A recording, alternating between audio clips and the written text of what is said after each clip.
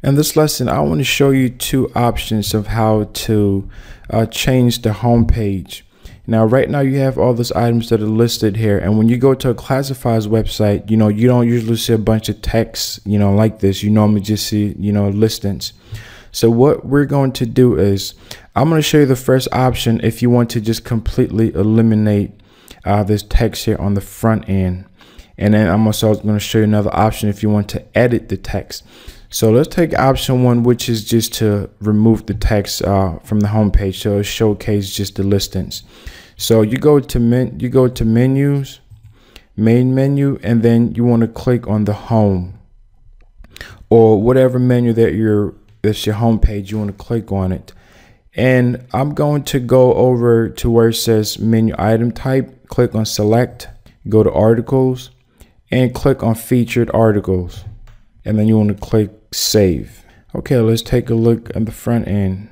Okay, so with this option, if you notice that text that we had, this text, it's no longer there. It's gone.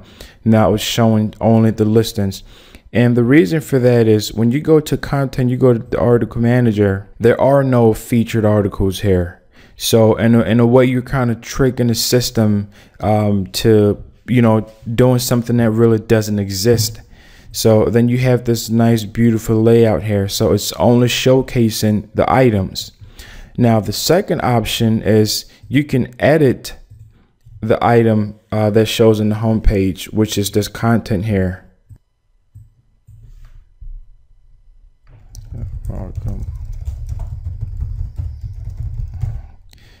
You can change that title, and I'm just going to delete all this stuff here and just put in like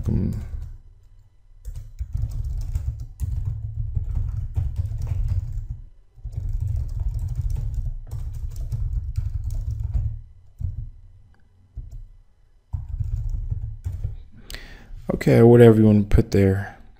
And then once you're done, you click save and close. Now let's go back here on the menu. We're going to change from featured articles, and we're going to change to just the article we just created. So go to articles, you want to go to single article, and then you want to click where it says select. And this is the edit we just did. So once you've selected that, you click save. Now let's refresh. And you see right here at the bottom is showing you, the little title, the little message and the title here. I prefer this option, the first option here, because it keeps everything clean. But once again, I want to give you two options so that you can choose the best one. And based on the option that you choose, that's what users are going to see on the front end.